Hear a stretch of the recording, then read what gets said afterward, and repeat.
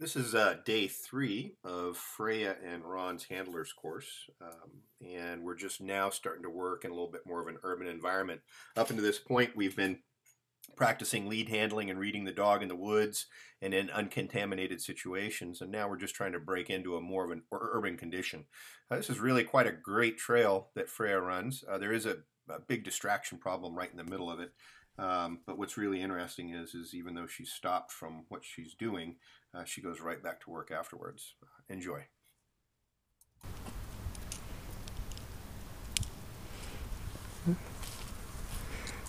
That's a good distance. You'll see the body language change once she starts detecting odor. You can tell nothing yet.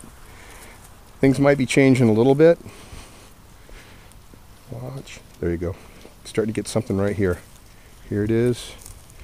Here it is. Search command. Good. Just use that leash. All of it. Let it all out. Get behind your dog.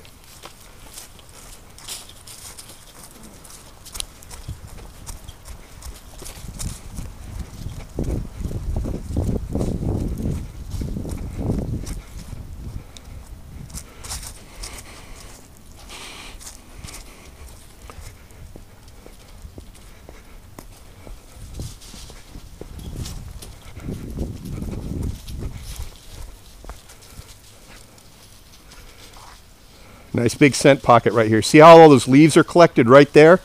That's why she did that. Scent's doing the exact same thing.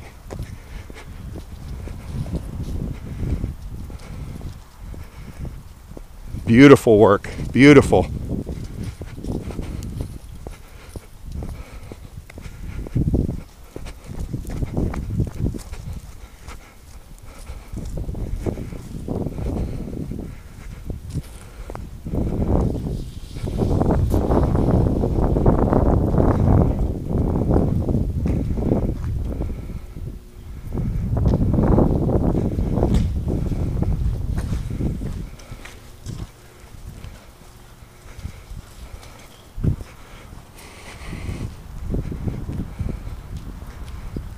She just detected something. You see that behavior change?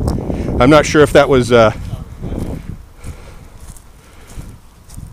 leave that. Get to work. Leave it. No. Leave it. Leave it. No.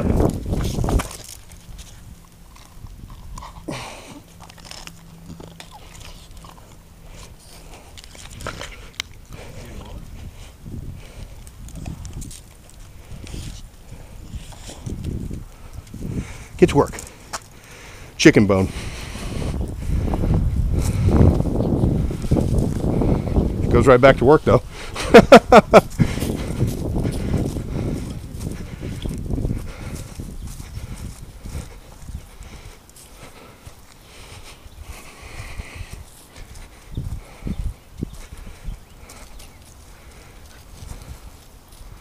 Okay, might have another distraction coming up. Or that could be the scent pool from where we're hiding.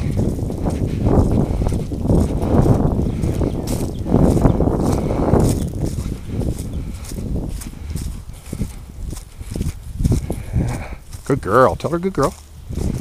Do good. Good girl. Good girl.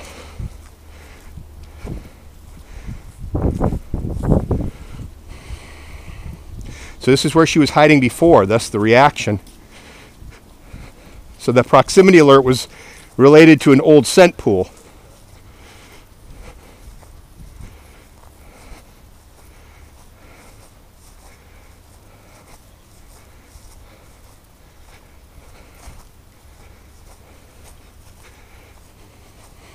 Big wag of the tail.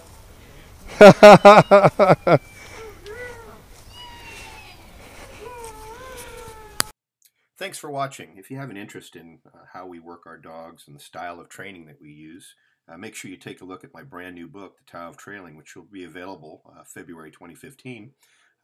Advanced copies are on sale right now at my website, gacanine.com. Thank you.